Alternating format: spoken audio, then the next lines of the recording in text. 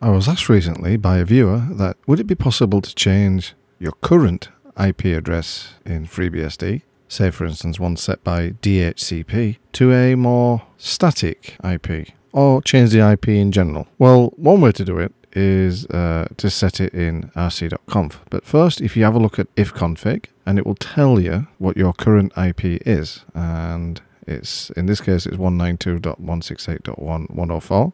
And if you wanted to change that for whatever reason, or change it from DHCP issued one, the best way to do it is to have a look at your rc.conf. The things that you need to change, or the things that you need to actually insert, is if it's already set by DHCP, you might want to comment that out, because really you don't get a say, unless you configure it to be that way, you don't get a say in what IP you get. Make sure you've got a host name set, and to either insert or change the ifconfig line, and make sure you've got default router defined.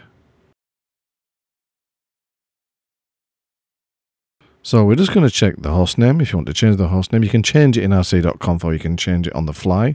If you want to change it on the fly, which won't survive a reboot, but just going to show it for demonstration purposes, you put host name hello, and you can see it will change from Mars to hello. If you want that to be permanent, of course, you add it to the rc.conf, and you go down to the host name there. And you could change that to whatever you wanted, but just going to leave it as it is. And to change to a static IP, or to change your IP, you could just change, as I'm showing you there, just changing one digit at the end.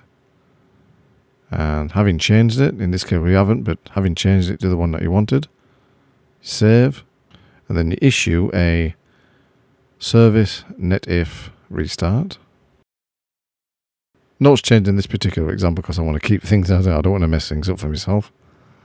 And next you do a service. If you define or change your default router, then restart, and you should be good to go. There may be better ways to do it than this. This is the way that I've done it in the past, and it works for me every time. So hopefully you found this useful. Thanks for watching, and I'll catch you next time.